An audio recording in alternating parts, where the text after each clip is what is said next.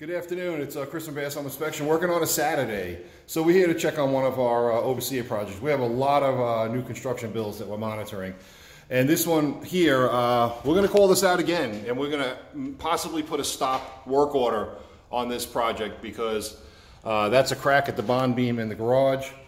That's a header, it's a structural point load. We called this out already, we addressed it with the builder. So clearly you can see that they're already in priming and painting, so I don't think they're planning on fixing this.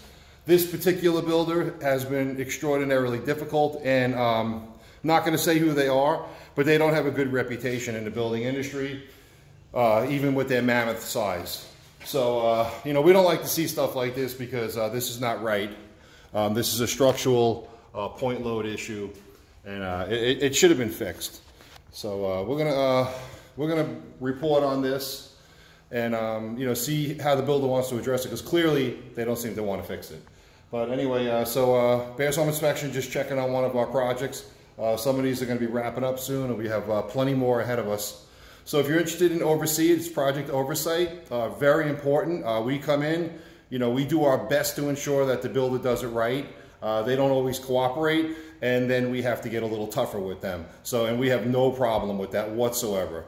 So, you know, you're welcome to visit our website, BassHomeInspection.com. We have a new YouTube channel, which is linked to the website.